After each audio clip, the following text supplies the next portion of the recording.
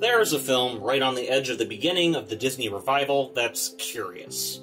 Curious in that I never hear anyone talking about it. It's an extremely solid film, executed well with a lesson that wouldn't be out of place today. Bolt. Yes, it's technically in the same era as Chicken Little, the experimental era that I like to refer to as the disappointment era, and I can see why the critics might not talk about it so much.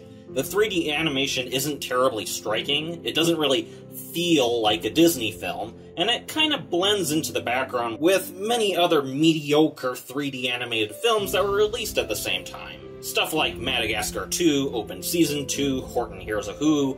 Yeah, 2008 wasn't a great time for 3D animated movies. But Bolt is actually a pretty good movie.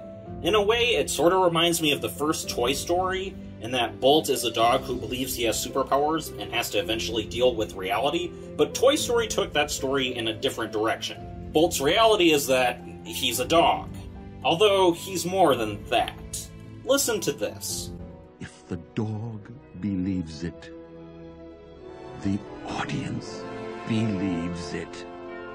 Bolt is, in one sentence, equated to the audience. Now, if you take the movie just as it is, you might find some enjoyment, but it's far more interesting if you see Bolt as an audience surrogate. Bear with me.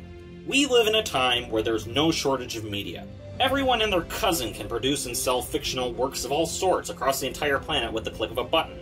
We are saturated in movies, video games, anime, Netflix originals, and so many other stories and worlds of fiction. And because these stories bring us joy, we discuss them, we mimic them, we buy toys and games for our children, and we try to take a step into the story's world.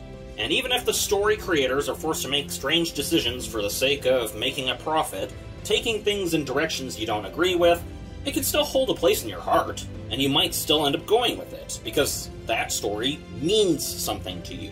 But what Bolt says is that the meaning can't just be found, but made in your own world. Here's a question. What is it that made the fictional Bolt TV show in this movie work?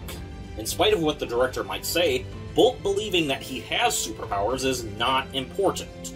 Method acting is frequently praised, and yeah, it's produced some pretty good performances, but it's just a tool. Method acting in a terrible movie still leaves you with a terrible movie. No, what made the Bolt TV show work was that Bolt truly had a streak of heroism and bravery, and that Penny truly loved Bolt, and you could see that heart behind all the mindless action. When you strip it all down and take away the superpowers, the villain, the plot itself, Bolt was still as heroic and brave as ever, willing to risk everything to save a friend.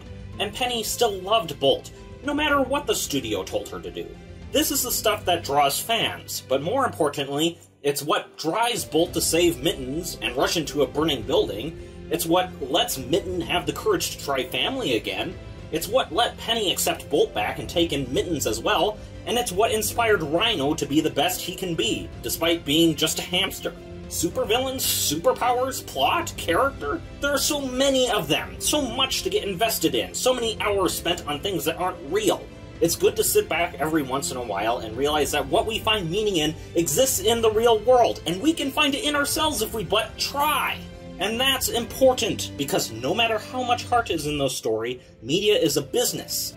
With all these sequels and remakes and plays on nostalgia, some are just obvious in their intent. Others may take a while to realize, and others still aren't at that point. That is, they're still good. Whatever the case, the point is to make money.